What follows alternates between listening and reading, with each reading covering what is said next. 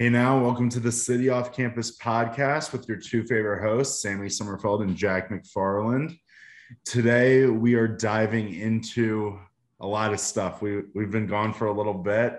So we're going to be diving into some Chicago Bears talk, some Iowa Hawkeyes talk coming off of this Northwestern win going into Minnesota week and the last couple games of the year. And then we're also going to be talking some Blackhawks and some Chicago Bulls basketball, looking at them 10 games in. So, Jack, let's dive into some Northwestern Iowa talk first. I was in Evanston for the game. Now, the two things that were incredible before we talk about the coaching decisions and stuff in the game was literally the entire student section. I don't know if they showed it on TV when you were watching, but the entire student section was the band. They had about no, they don't care about football. Yeah, definitely. Yeah, they had about 100 students to start. They were all gone by halftime. I'm not even kidding. They were all gone by halftime. A Northwestern fan actually was chirping one of my friends. He almost got in a fight with a Northwestern fan, but that's a story for another day. Which I was like, that must be a record, like for someone like to actually almost get in a fight with a Northwestern fan. Because I just feel like usually they're just studying at the library. There's no fights to be had. So I thought that was, a pretty big achievement by my buddy. But the other thing I wanted to talk about too was it's the only game I've been to college football wise where protesters of the home team stormed the field in the middle of the game. Yeah. So when I was watching the game, I was very drunk with a lot of my friends, and I don't remember anything past halftime, but morning after, I was reading up about how Northwestern had students on the field protesting with signs, and then I read an Iowa fan ran through it all. Yeah. And I couldn't help but just laugh at the fact that it was a Hawkeye who came in and disrupted it all, because he was like, let's just get this show on the fucking road. Like, we care about football. Obviously, Northwestern, that is not like their paramount priority, and you could tell they wanted to get some other narrative put on the field. So be it. But I thought it was so fucking perfectly fitting that a Hawkeye came running through and knocked some of them in the signs down. That was gold. Like, I didn't know about it until after the fact, but man, that couldn't have like unfolded any better. And I want to talk about too the atmosphere at Ryan Field. It was literally Kinnick in Chicago. That's the closest way of putting it. We were surrounded by black and gold. You literally forgot you were in Evanston. It was family weekend, so you'd think it'd be pretty packed and stuff. It was black and gold all the way through. And the other thing too is I have to knock Ryan Field. The one compliment I can give Ryan Field is the concessions were very cheap, which I was shocked because it's Northwestern in Chicago. Like, things were like, it was like $2-3 for shit. Like, it was really solid for food, but all they had was hot dogs, pretzels, nachos. That's all you had. And when you go to Kinnick, you got the chicken tenders, you got sausage, you got so much diversity, and we're spoiled. I realize we're spoiled at Kinnick because we have so many great stadium delicacies. Compared to Ryan Field, it's just nobody goes, so they have to invest. And they didn't even have Vienna beef hot dogs. Like, the hot dogs weren't even Vienna beef. I'm like, are we really even in Chicago at this point? Like, are they really Chicago's team if they don't have Vienna beef hot dog in the concessions, But going into the on-field play and coaching decisions, everybody in the stadium, at least from our standpoint, I don't know about how it was for you watching the game, but we were stunned when we saw Padilla come in. We were like, what is going, like, you got to keep in mind that we were stalling, it was 0-0, but we were just like, wow, the Ferentz has actually like made a big decision at the beginning of a game, not when they had their arms behind their back and they had to just give up. Like, they made the decision that changed the game for Iowa. And what somebody told me about Padilla came in, but what somebody told me was when they were watching the game that at halftime or whatever, Ferentz said that like Petrus just didn't look confident out there. But then he didn't look comfortable. They pulled him because they thought and they saw from what they like. There was a play at the first quarter. It was a third down. He was trying to throw like an out or a curl to the sideline, and he threw it like 3 yards short. And it was like, well, there's no one in his face. He didn't really step as hard as you'd want into it and get that throw. And it was like, well, something's got to be up. And they just said, hey, we got to pull him. And I mean, hindsight, he probably is hurt because he's not even on the depth chart for this week. No, I think he is hurt. So that's where like a lot of that shock, I think, gets a little diluted now that we know that that was more of the reasoning. But even still, everybody and their mother has been asking for this type of move to where it gives Padilla an opportunity. And I think this is a good week for him to get, a real shot to prove that, hey, he could play quarterback. I mean, Minnesota's got a very good run defense. Means Iowa's going to have to throw the ball a little, something we've struggled at doing literally all season. So this is a great opportunity for him to show, hey, like I can take the reins for the rest of the year if need be. And I could see Petras being the type of guy that hits the transfer portal and goes to UNLV with Tate Martell. Like I could see that type shit. And I wouldn't care. Well, it was just nice. A lot of Iowa fans in the stands were just yelling how it was great not to have a statue in that quarterback. And it really was, because you saw Padilla move out of the pocket, roll out. They had some play action, calls and stuff. It was just like, wow, the offense is more open now. Like there's just more, there's more variables than just Spencer staying in the pocket, holding it, pump faking it, then holding it, getting sacked or throwing it away. And it just was such a refreshing thing to see. But the thing that I was excited about Padilla, which is such a small thing, but to me, I think it's going to be so big going into the rest of the year if he stays in at QB, is he didn't turn the ball over. And that was one thing I was a little worried about with him coming in, with not having a lot of playing experience, was would he turn the ball over, with the pressures moving around a little bit more, the offense might be a little bit more scattered, but he did a good job with ball control. And I think that was one of the reasons why Spencer stayed in for as long as he did, was there were so many games that we've played this year where he never turned the ball over, where they're like, he managed the game, he did his job.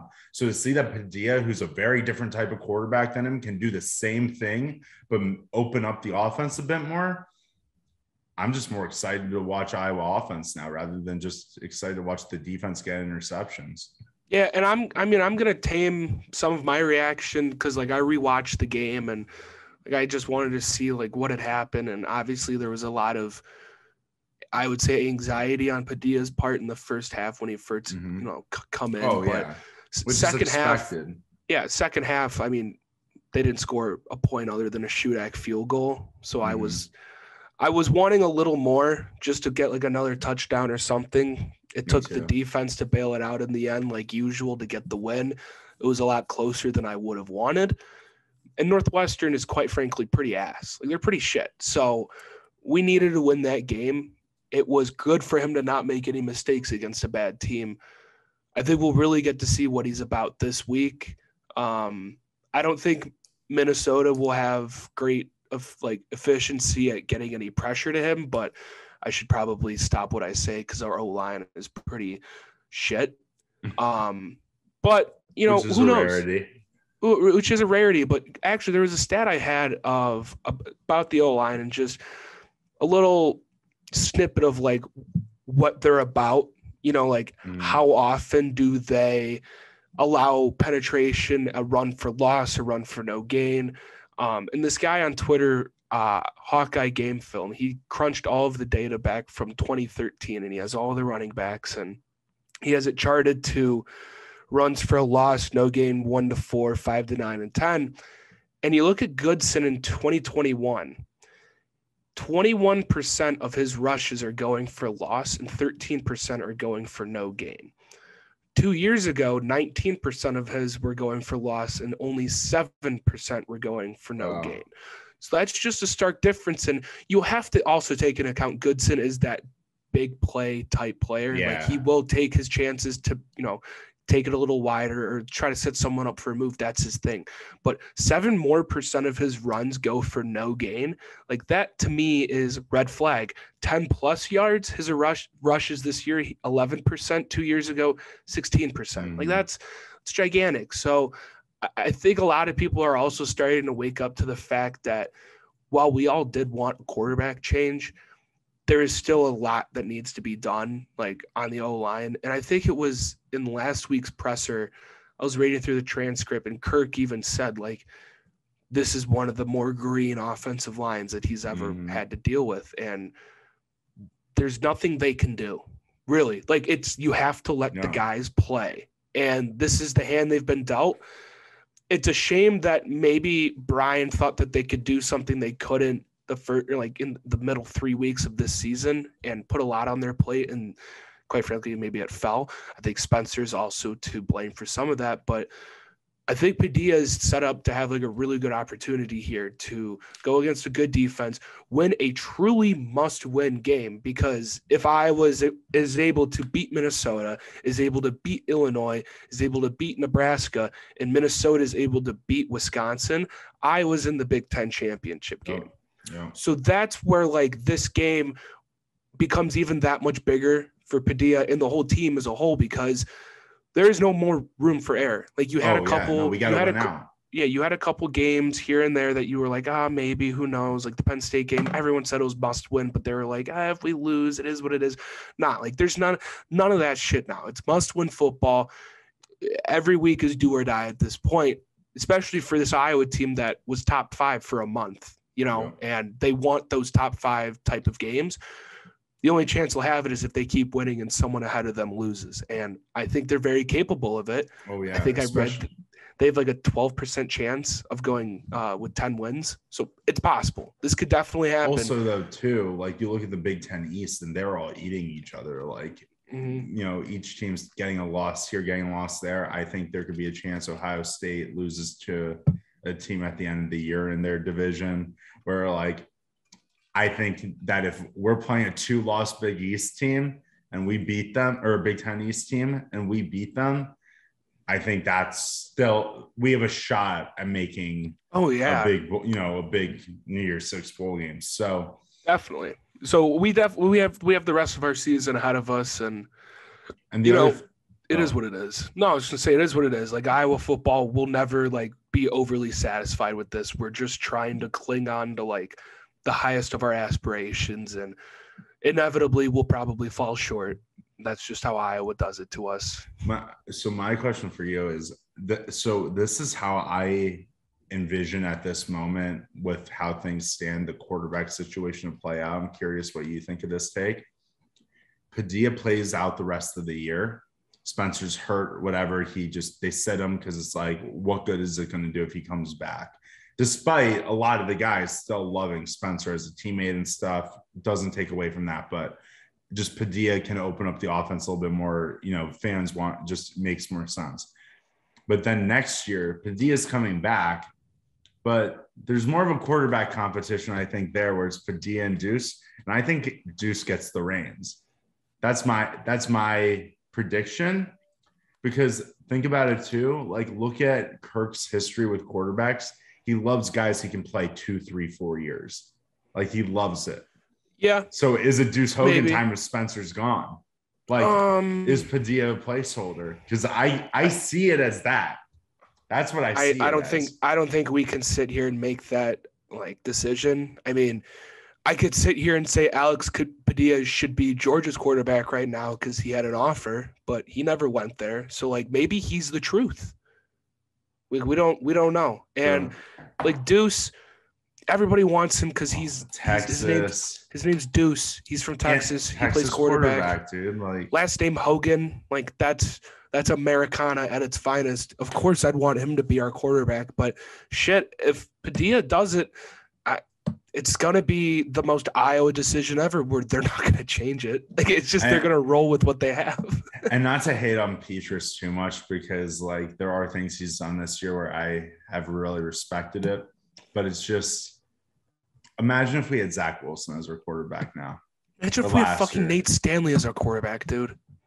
I know Nate. I mean, that's what I said too. Is if we had Nate, we would have maybe lost a game, but we wouldn't have lost. It's you could put a lot of names. You could put Jake Rudock in there. You could put Ricky Stanzi. I wouldn't take Jake Rudock. You could put a lot of names in there. You know who's? And I said this to one of my buddies today. Alex Padilla grades out to be very similar to like a Jake Rudock in terms of play style. Yeah, he's a little shorter than Jake, but they're pretty similar. Yeah, no, they are similar. They are similar. So you better buckle up and get used to that. I know. It'll be interesting. But now moving on to Chicago Bulls real quick. Bulls are having a great start to the year. They're bringing Bulls basketball back, and Joakim came back for a game. They honored him. He retired a Bull, which we love to see. Tibbs was back with the Knicks, but hold on, quick thing on that little Joakim moment. They went up and everyone waved at Joakim, said hi to him. Mm-hmm. Taj waved, Derek waved, Tibbs fucking zeroed in on the court, didn't even bother to look at Joakim. I was like, what a savage. Rose. Yeah, like, what a savage, Tibbs. It was just a throwback. Take a Xanax and look up to Joe and give him like a wave or something. The guy's a psychopath. Respect to him. But hold on, going back to that Joakim night, they played the Knicks that night, right? Yeah, that's what I'm saying. I want a Knicks Bulls series in the playoffs. That's what I want. I think that's what everybody wants. I don't want that. I do. I think that would be unbelievable. It's going to be heartbreaking. I don't give a shit. That'll make it even better. I think that'll make the series that much more must-watch to watch the Bulls. And when was the last time they were must-watch? Like, it would be an incredible series to watch. It would just be heartbreaking. I think the last time the Bulls were ever like must-watch, like actually must-watch, was Nate Robinson playing against the Nets. It was like, oh my God, Nate Robinson's the starter. Do you mean the Nets playoff series? Yeah, when they're playing against them, and I was like, yo, Nate Robinson actually is really good at basketball and can't just dunk it. That was the last time they were must-watch. The last time they were must-watch was this Cleveland series, their last year there, when they went back and forth. Because they almost knocked Cleveland off. Yeah. And it was like, true. And everybody was like, oh, this is the end of the Bulls team. And then it was like, wait, do we still have something here? And then, we lost. Like, because if we would have knocked off that team, I think they would have ran it back one more year.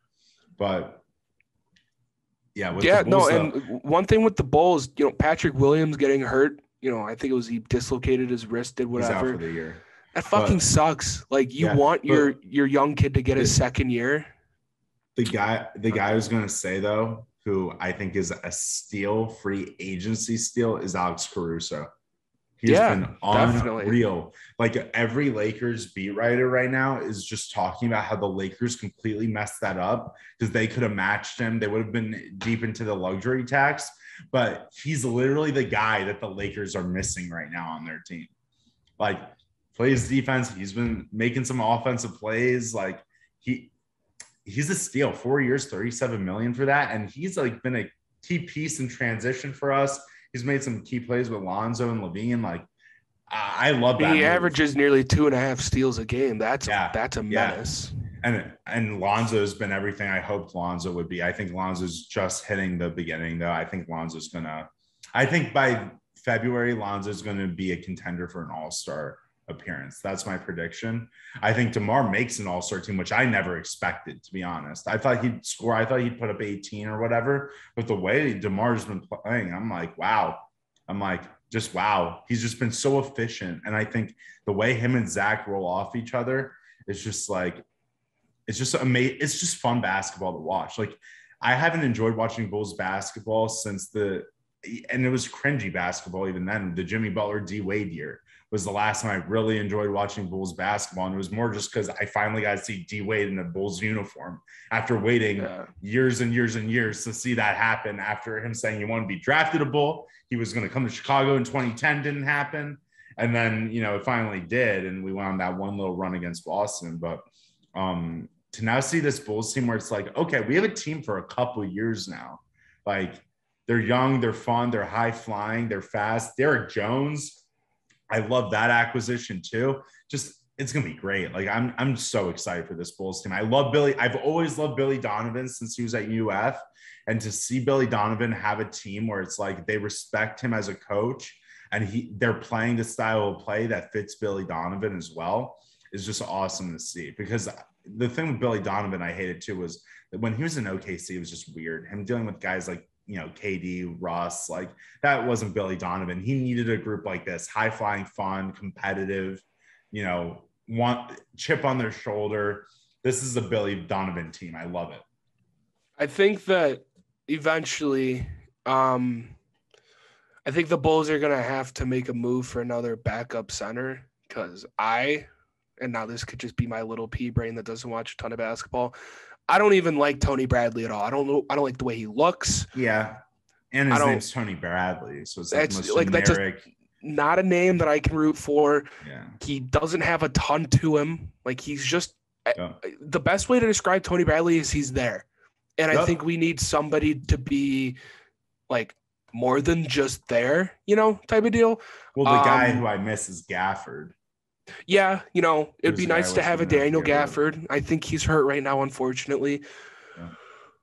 But either way, like the Bulls, they don't have a ton of holes. I think their bench is a little thin. I think they need a lot of people to like take that next step, which they have the players who are young enough to do so. But I don't buy into the Tony Bradley talk. I think Vooch is like the most stretch five as a stretch five could get, and they need somebody to like come in and rebound, because I think it was when they played the Sixers a couple nights ago and Embiid, but when he was off the court and Vooch wasn't on the court, I was like, all right, let's go inside out or some shit. I don't know what I'm saying, but like Tony Bradley was just there doing nothing. Well, the guy who I'd love us to get with the rebounding is get Andre Drummond. Sure, I'm all for Andre Drummond. He got 25 rebounds the other night. Let's just have him rebound the ball. Perfect. That's all we need. Just stand under there and go in transition. Put your hands up and just grab the ball, throw it out, and we'll get moving down the court real quick. Like that's actually phenomenal. I'm all for low contract, easy Bulls to trade a second round pick and Devon Dotson for Andre Drummond. 100%. That's the deal that the Bulls will need to get put over the top and be a top 4 seed. But no, actually, like there really isn't a whole ton. I think one of the really big surprises though for the Bulls too has been Ayo Dosunmu, and Ayo. I think he's been playing a lot more than anyone really expected.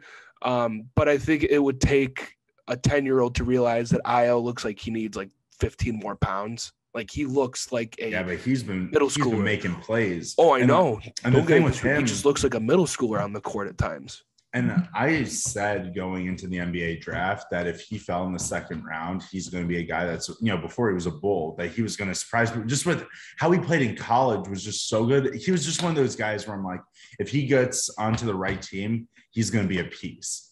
He's going to be a developmental piece, but he's going to be a piece. And for him to be in Chicago, hometown kid, it gives me D Rose vibes, not at the level that D Rose was, but to play at Illinois, be a Chicago kid, and now you're hooping and you're on a contending Bulls team, and you just have, you have so much room to develop. Like, it's going to be exciting to see what happens with him.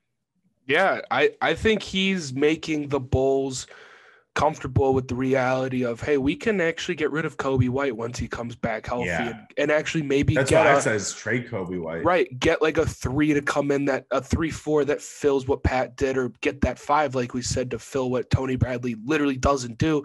You have Kobe White, who is more than expendable. Caruso has proven to be a great backup. Ayo can be a 1 or 2 at any moment.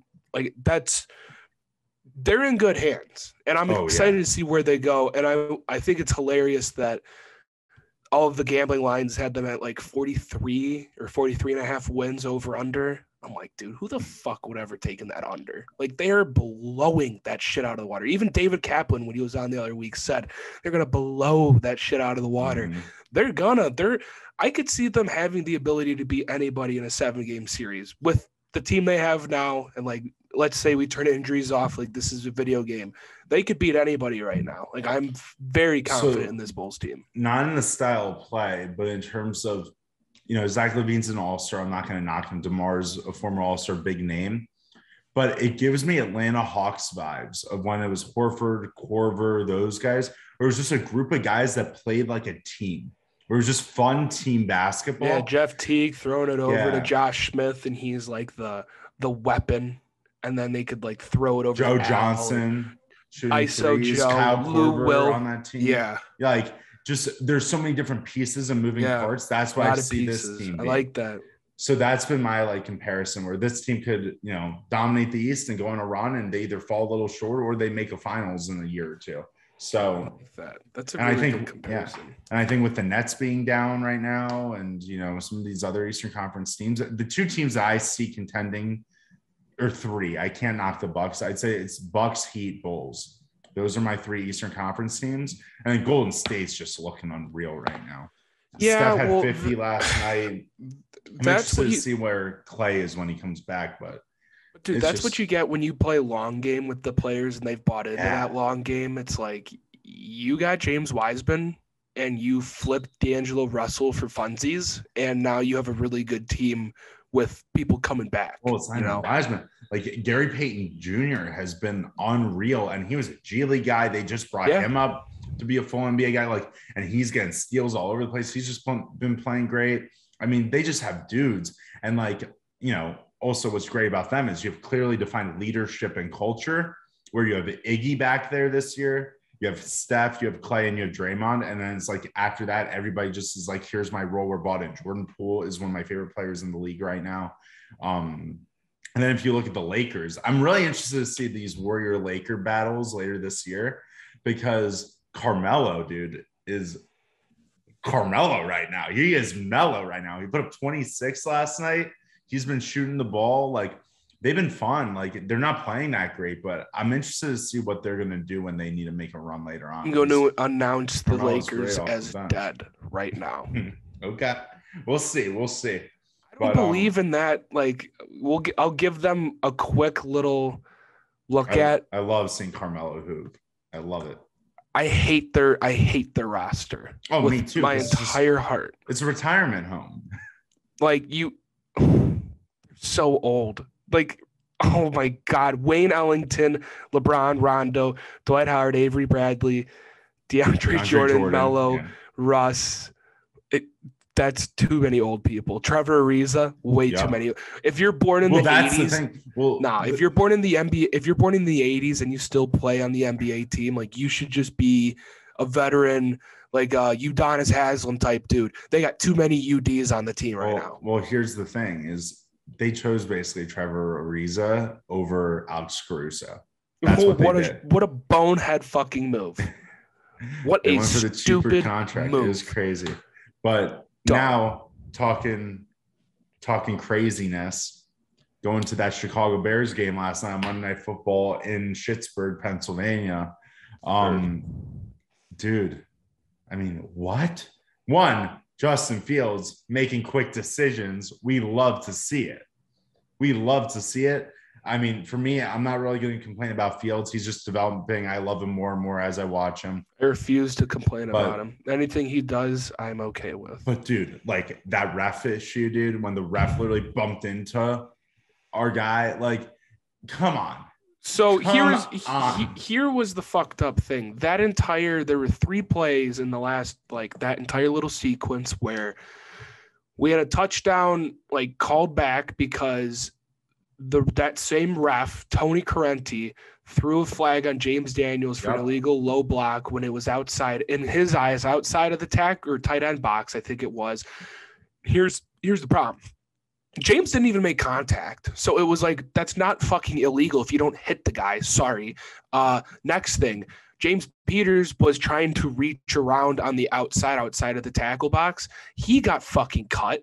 That's not allowed anymore in the NFL for DBs to cut a lineman outside of the tackle box. So that was another missed call. And then when Marsh, I'm not going to criticize him for doing the triple karate kick after the sack. Like, you just got promoted from practice squad. Good for you. Right. Celebrate for a big play. But, like, he stared at the sideline, whatever. Like, he's just trying to, like, fucking do his little shoulder roll flex thing, whatever. I get it. The ref did look like he had his hand on his flag rather, and he did look like he gave him a little hip check bump, and then he threw the flag and taunted right on his ass while he threw the flag. And he was asked after the game by one of the Bear beat reporters, and he said, like, the hip check contact was not what, like, brought the flag about. And it's like, well, as an NFL, like, as a league, there needs to be a defined definition of what is and is not taunting.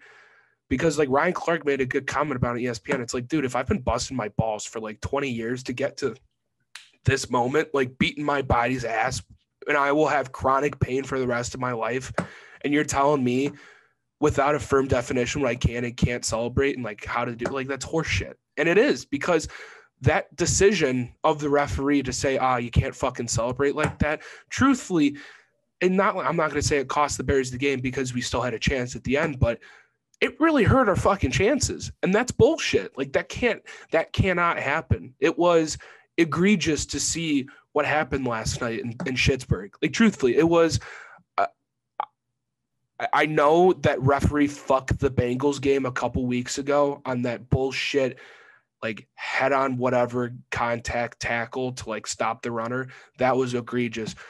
But what happened last night, and especially with Fields, like he took a couple licks where you're like, if he was fucking Tom Brady, that guy's in jail. Or He's already getting flown to Guantanamo. Sure. It's like, dude, well, what the fuck does Justin Fields need to do? Win a Super Bowl in order to get these calls? If that's the case, let's fix the fucking rules, because that's not that doesn't maximize the exposure of your star players in the league. Like that hurts your chances of having the best product out there week in and week out. I was beside myself with the fucking no calls on Fields. Beside myself. So the guy who I'm calling the Bears MVP of the game, because I'm shocked that he was actually productive on offense, is congratulations, Cole Kmet. 87 yards in the game. 87 yards out of Cole Kmet. He actually caught the ball 6 times on 8 targets, and he was successful at it. Like, we finally have a tight end who is mobile again. Like, wow. Like, he doesn't just stand and block. He actually catches the ball. So now, like, I've hated on Cole Kmet basically since day one, where I'm like, great blocker, but that's all he does. And so now to see that there's hope that he can be an offensive piece, I just hope we keep doing that more and more, and he becomes the main target for Fields. I think he'll always be a pretty, I wouldn't say pretty main, but I think he will be, just strictly because like tight ends are very easy for a quarterback to hit just based on like where they run their routes and how they open up pretty quickly, because they can't get like 20-yard separation from a DB all of the time. So I think we'll continue to see him get better and better. I think Mooney will always look good with Fields. I think Allen Robinson is finding reasons for Bears fans to hate him. I tweeted last night he's allergic to running with the ball. I still think he is. It was nice to see David Montgomery back. He's an absolute psychopath with the ball in his hand. And I want everybody who's listening right now to eat their own fucking words saying they want to trade him. Shut up. We're not trading this guy. He is our franchise running back. He is exactly what we want and then some. You pay guys like this. You don't just find David Montgomery's laying around. Like this guy. I think you're defending him because he went to Iowa State. No, I think there was 3 runs last night where he carried 4 guys for like first downs. Oh yeah, no. I like David Montgomery. Well, I don't see Khalil Herbert doing that. I think Khalil Herbert is I think he's a great change of pace. I think he can find holes. He's got good vision like David, but he's not David. And I don't think any of our running backs are close to what David is. David's but I think top Khalil, 5. I do think Khalil is going to be a great complementary back for us the next couple of years. I agree. I think he's a guy where, the Bears, one thing that we've always kind of like, we had with Jordan Howard and stuff a little bit, but like having multiple guys who we can trust with the ball make big plays for us and get that punch when we need it. And I think we have it with Herbert. I think we finally have that, middle of the round back who will be a Bear for a while. Yeah, and there was another stat that came out after our right tackle, Larry Borum, who's come back for the last 2 weeks. He's gone against TJ Watt, Nick Bosa. He's only allowed, I think, 2 pressures and 1 sack, maybe no sacks and 2 pressures, either or. For a 4th rounder out of Mizzou, who people said was a little too big to play tackle, to come in after being a little hurt with a conch and prove that one of the 2 tackles so far that we've drafted have hit, it's a nice feeling. Yep. It's also nice to hear that, I don't think we've talked about it on here, but Jason Peters was at the podium while Nagy had COVID, so Nagy did not have much control. And Peters said Jenkins is expected to come back at some point, Tevin Jenkins, that is, which makes me even more excited to the fact that if he is like able to play, he was our guy in the draft. Let's let him like play, because Peters, like, he's been getting banged up. He's 39. Like, the guy's legit falling apart. I don't think he's playing football to like win games for the Bears. I've actually come to the conclusion that he's playing to help Justin develop. I think, he sees that full picture, that bigger picture of, I'm not going to like be winning games with the Bears, but if I could help this kid not get killed, like I'm going to do that.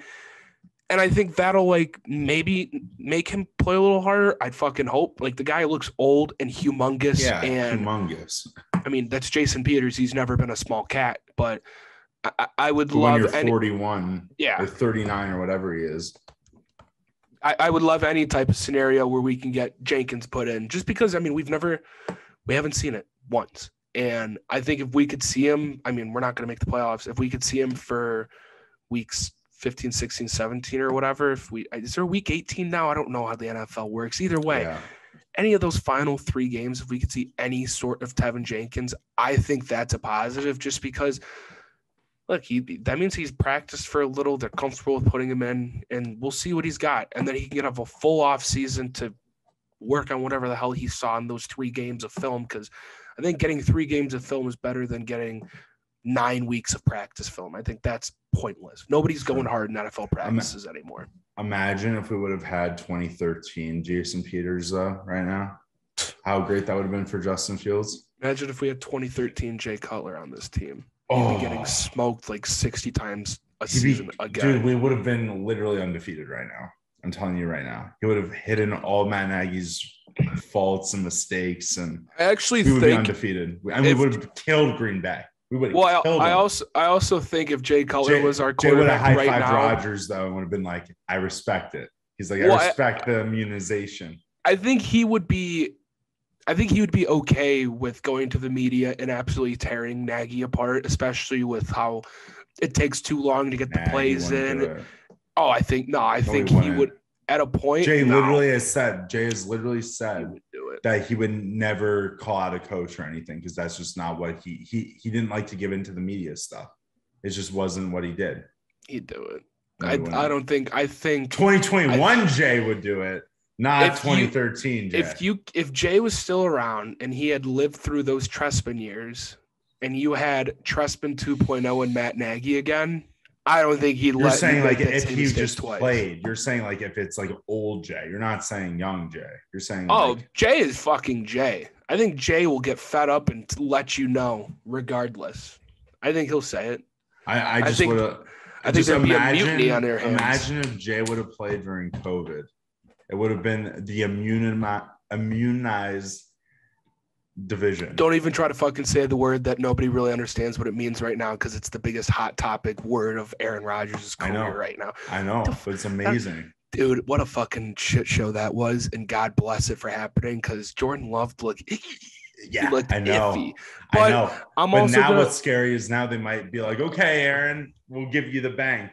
Nah, I don't think he gives a fuck. I think it's so past money where he's so out of there. I still think he goes to Schittsburg. That's been my take. So I think so too, man. I think so too. But I mean, look, hold on. We're just let's go for our listeners. Let's go through the Bears' remaining schedule. They're at the halfway point of the season. They have a bye week next week. So I hate this 17-game schedule, dude. It's just I know, but I like where our bye week is, because it's nice in middle. We're 3-6 right now, so make sure you guys are counting in your head. We play the Ravens, which I'll count as a loss. Mm-hmm. Detroit, which I'll count as a win. We like fucking need to win that on Thanksgiving, because if we don't win a game on national TV this year, I'll fucking cry. I'm not going to eat Thanksgiving dinner if Thanksgiving will be ruined. Cardinals. I'm eating steak on Thanksgiving. I don't even know how to reply to that. That's sacrilegious. I'm saying if we lose, okay, I can't enjoy the holiday. I'll eat a ham on Thanksgiving if we lose. I think, honestly, the Cardinals at home in the cold could be an intriguing game. I'm saying we lose that. We'll see. I like this Cardinals team despite all the injuries they've had. If Justin Fields keeps progressing, you never know. Packers, we lose. Minnesota will beat, because they're just a bad team. They can't score points. Yeah. They're actually like falling off the cliff right now. Mike Zimmer needs to get out of there. Actually, I think they just need to blow the whole team up, figure it out. They totally have to blow it up. Yeah. Seattle, is that? No, it's at Seattle. That's a loss. Day after Christmas, ruined my Christmas. Day after New Year's, the Giants at home. We win that. I mean, you'd hope. we've lost that game in like recent years. Yeah, but I'm taking the win this year, especially with nobody believes Saquon's a premier back right now. So it's like you hope we win that game, and then Minnesota last game of the year. You hope we win that game. Yeah. So what does that put us up? I don't know. I lost count, but for the people at home, I mean, I'm looking at I think Detroit, we're going to win 7 Minnesota. games. Hey, and I've said 6. That was my win total for before this year. I remember it. I've said 6, and I'm standing by that. 6 or 7. It's not great, but it's good enough to get Nagy out of here. So I think we're looking at a bright future with a very depressing present. But that's okay. I think Mitch should retire and he should become our next OC. I think I don't want to say it out loud, but actually I will. I think if the McCaskies want to get really, really, really bold and they want to piss off a lot of Bear fans, they should go give Kellen Moore $1 trillion to come be the head coach. No. You know what I thought you were going to say? Is if they really want to piss off Bears fans, they sell the team to the Ricketts. Fuck. So yeah, no. So what do you think their messaging would be going into the offseason? Oh, we're going to be really aggressive with our free agency signings and trying to make Justin the team better. Fields for 3rd-round picks because they can't afford to pay his future salary in 4 years. Yeah, they trade Justin Fields for Gardner Minshew and Ryan Fitzpatrick. That's just who they roll with. That would be so Ricketts. Oh, and then they trade Roquan for like a bundle of picks. They're like, we'll find a bunch of Roquans. They draft 2 punters and they draft the kicker that they claim is the next Robbie Gould, and they're like, this is going to bring Bears football back. Oh, and last thing, you actually did bring something to my mind that I forgot to bring up. We do need a new punter. Like Pat's leg is getting old. He hits shot 42 yards. Let's call it the next Miami punter. Yeah, I'm down. I mean, the only thing I'm requiring for us to draft our next punter, I've said it multiple times on here, Pat O'Donnell, bench pressed more reps than Jadeveon Clowney at the combine. Oh. My punter has to bench more than a different skill position. I think that is very intimidating. It's a must. I think if the punter squat. Right. If the punter could weigh more than 225, that's also a plus. Facts. But those are the only things I have for my next punter. I like it. Sorry, I'm battling a lot of congestion right now. All right. No, I know. It's not my flu game. It's my seasonal illness game. So the weather's changing. My clock changed. And now my immune system is freaking out and doesn't know how to react. And I have congestion switching from my right to left nostril and back. And it's like I can't keep up. I can't keep up. It's worrisome. Yeah.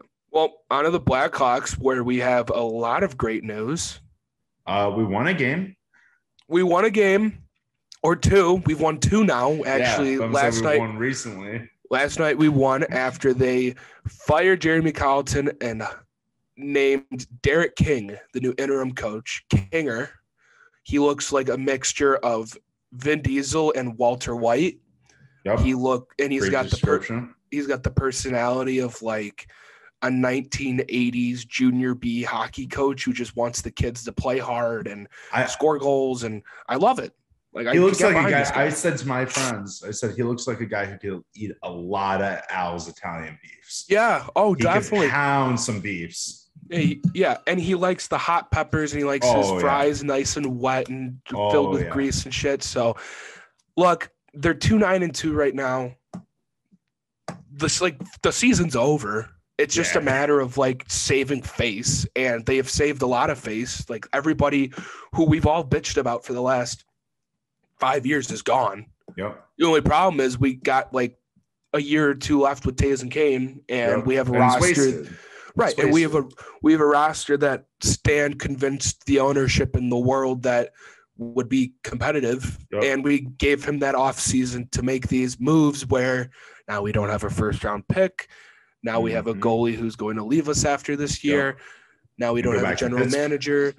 Now we don't have a head coach. And it's like, well, everything Stan sold ownership before that lawsuit came to light and they let him continue through his summer off-season typical workings, he fucked us a little more. And he's left like nothing for the Blackhawks to work with right now. Like absolutely nothing. So guys like Strome, Kubalik, Dahan, those guys I think are all going to get traded sometime this year. Kurashev maybe. Like there's just a lot of names that I think are just not going to be here anymore. And that's like, I'm cool with it because that's like what they have to do. Mm-hmm. But I think the Blackhawks are going to be like a much better team going forward. Like actually, like me too. No, it's going to sound insane to say. I think we're going to have fight in us. I think the games are going to be competitive games. They're going to go above 500 for the rest of the season. Oh, I think that they're actually going to because they don't have some 33-year-old fucking unqualified Swedish B League coach running the third most valuable NHL team in the fucking world. It's like, what do you, and that's like actually something question. Does Colleton go to the Florida Panthers? No, Colleton's going to go coach for fucking like Notre Dame in college. Like he's going to go coach in Russia. Sure. But go back to fucking Swedish B League where you came from, Jeremy. Like did you ever hear the story of how Jeremy became a coach? No. He was playing hockey in the Swedish league. He couldn't hang around the AHL and the NHL. He had like health problems, conks and all of that. So he made his way to Sweden and he was on this B League team. And I think the coach might've gotten fired or something, but they promoted him to be the Jackie Moon players coach. And he took them from the Swedish B League to the Swedish A League. And then the next year they like dropped the ball, but Stan didn't give a fuck. Stan hired him right away and said, we're going to hire you. We're going to fire Joel and you're going to take us to the promised land. And he had like, I mean, granted, he coached 1 year in Rockford to like get his feet wet. Feet were barely wet. And then he threw him to the NHL where it's been, I mean, he made the playoffs a couple times. They fucking stink. Like they're just not a good team. So we can only go up at this point because you had somebody who like does not know how to coach in the NHL coaching there. And look, I was a big Jeremy guy. I thought Jeremy could figure it out. I thought a lot of people bagged on him way too quickly, but I think we've seen in the last 80 games, like including this year and what we saw last year, there's just like no growth and you would want to see like some sort, and there was just fucking nothing. So, hey, I think they'll be above 500, not record wise, but like from here on out, the next 70 games, they'll win more than they'll lose. And I think that's all you could ask for at this point, especially for a team that doesn't have a first. It goes with my take that there can't be two good teams in the United Center at the same time. But you know what, Sam? You know whose teams are doing really well in Chicago right now? The Ryan Dwarfs. They're doing really well. One team's competing for a championship. The other one, they're at home right now. When was the last time the Bulls made the playoffs? 2017. Okay, pretty cool. Yeah. I mean, they're going to make it again, and the White Sox have made it for 2 years in a row, so that's cool. It's pretty easy to say that those two teams are top dogs right now in their respective. I mean, the Bears made the playoffs last year, so I mean, did they? Yeah. I mean, I didn't even really count it. It was kind of like a shoe-in COVID thing. Like they felt bad. Yeah, well, I mean, the McCaskies are in the mix, so you can't just say it's the Ryan source. Just saying. And I hate to kind of bring it full circle for you, but I'm in the party of hoping Pat Ryan buys the Bears. See, I'm not against it. I mean, he has partial ownership. He's a minority, Yeah, that's not. I mean, let's see if he's alive to buy the Bears. Hey, fuck. He's making Ryan Field look pretty cool. Yeah, I know. He's giving him more additions and shit. It felt like we were at a high school. I really wanted it to be cool, but it just was so. I mean, that's the depressing thing. You also just got to realize, like, it's fucking Northwestern, man. Yeah, dude. I actually don't. They drink mimosas at 2 p.m. on Saturday. That's what they were doing. Everybody was drinking mimosas. I'm not even joking. We were the only ones not drinking mimosas. There were literally 100 mimosas getting poured at a time. They were all drinking mimosas. That's what they do at Northwestern. So I tweeted Saturday morning from the Barstool account. I tweeted, bad news for Northwestern. We woke up, and everybody was bag on me like, oh, we're not shit, blah, blah, blah. But then I was like, extra bad news for Northwestern. We're drunk and they're still doing homework. Oh, like, they're such fucking losers. Dude, we were yelling. The nerds are all at the library right now. And then we were at a Sig Chi tailgate and in Northwestern. And literally guys and girls were coming up to me and my friends with us in our Hawkeye gear saying, we know you guys won already. We couldn't even talk trash because they literally said, we know you guys are going to win. Oh, well, I mean, that's the environment in Northwestern. What are you gonna say, man? They're just like rolling over like little puppies and want you to rub their belly. They know that they're gonna lose. Dude, they cared more about what type of champagne was in their mimosa than who was gonna win the game. Did you guys chant Northwestern was my safe school at all? Well, so we did. So at the tailgate, I had some girls I'm friends with go up to some of them and say like, hey, like, why is everyone wearing purple right now? Like pretending like they didn't know there's a football game. And some of the guys were like, oh, I don't know. It's parents' weekend. Like they didn't know there's a football game. And then me and my buddies were like saying that Northwestern was a D2 football team. And some of those guys were getting rattled by that. But we were like, hey, yeah, we weren't wrong. And then one of my other friends was asking where the nearest library was, and people were pointing them in the direction like it was the normal thing. Of course, they fucking knew, man. Yeah. That's so embarrassing. They always know, bro. They always know. The Northwestern nerds, the NNs, Northwestern nerds. NNs. Remember that, ladies and gentlemen. Double N. NNs. Double N's. We got anything else? We wrapping her. Yeah, let's wrap this up. All right, guys. Appreciate you guys listening. Keep your eyes peeled for the rest of this week for some promotions and some other giveaways. I'm not going to say who right now, but it's pretty exciting shit that's going to be going on for the rest of this month. So keep your eyes peeled. Like always, not the same time, same place. We'll see you guys later.